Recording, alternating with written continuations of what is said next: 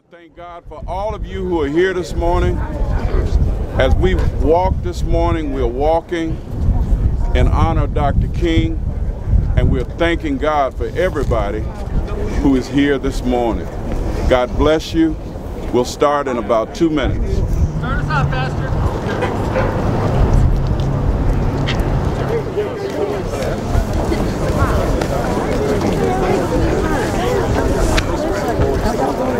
That may not be the right one.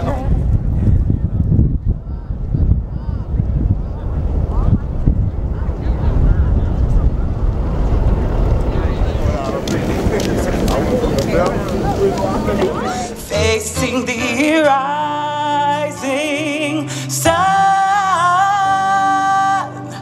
of our new day begun.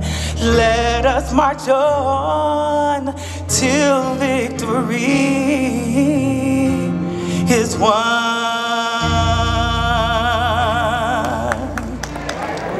That's right. We can no longer sit by, thank you for the opportunity, and watch the powers that be continue to take our vote for granted. No longer can we sit idly by and watch our children fall behind academically.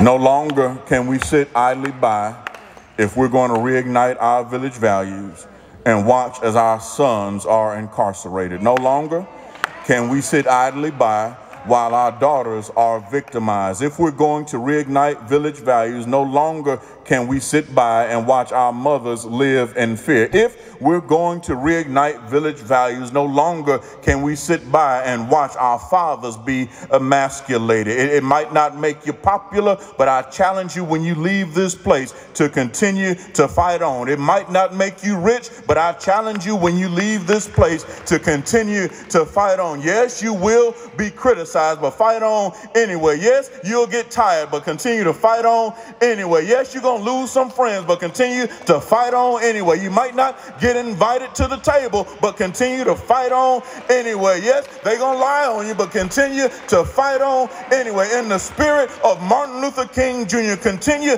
to fight on anyway. I feel all right here because if I can help somebody as I pass along, if I can cheer somebody with a word or a song, if I can show somebody that they're traveling wrong, then my living will not be in vain. If I can do my duty as a Christian, if I can bring salvation to a world once wrong,